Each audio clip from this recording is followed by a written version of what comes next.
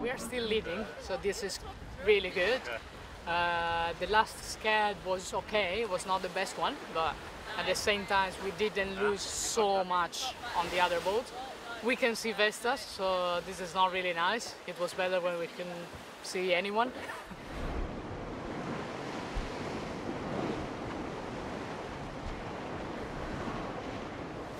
My parents had a cruising boat, like a 30-feet cruising boat. Basically, I was born in January, and in February I was already on the boat.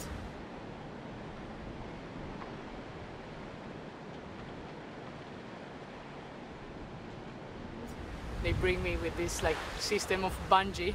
They make like a little bed for me, and they bring me on the boat. So I don't have really that memories, but I have some picture, and yeah, probably like I just born on the water.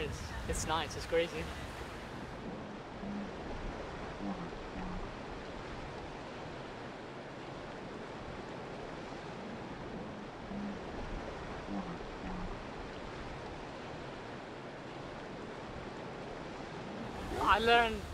I learned a lot about how to manage myself also in the hard moments. I had some quite hard moments in the Southern Ocean, and it was more like mentally tough than physically. So yeah, I tried just to push myself to go through. I said, okay, tomorrow will be another day and it will be better, and just trying to get through of it and keep pushing, you know, like we are here to perform the boat.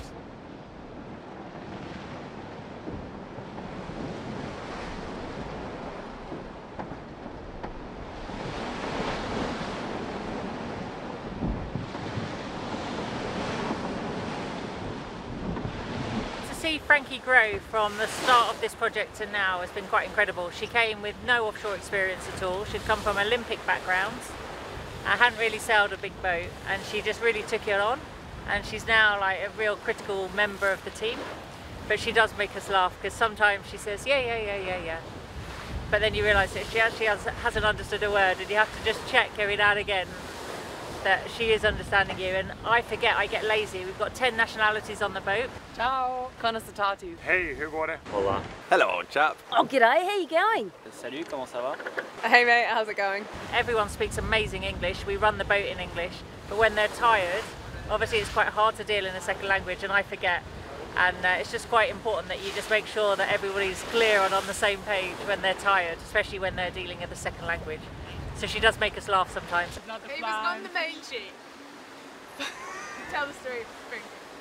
Yeah, he was on the main sheet, and this massive flying fish just crashed on the dagger board, and it was like still lying on the dagger board, and Freddy just like, take the main sheet, I'm going to save him.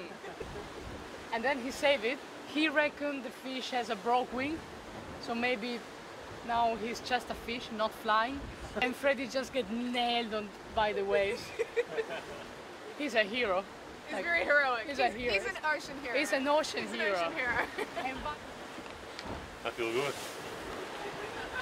For me, it's like just amazing experience to be able to do the round the world on a sailing boat, in the ocean, and the environment that I love, and with a really good group of people on the boat. So it's like we are really friends, and everyone is pushing so hard. It's so nice. And of course, like worst thing, the freeze drive maybe. The food is not really nice every time.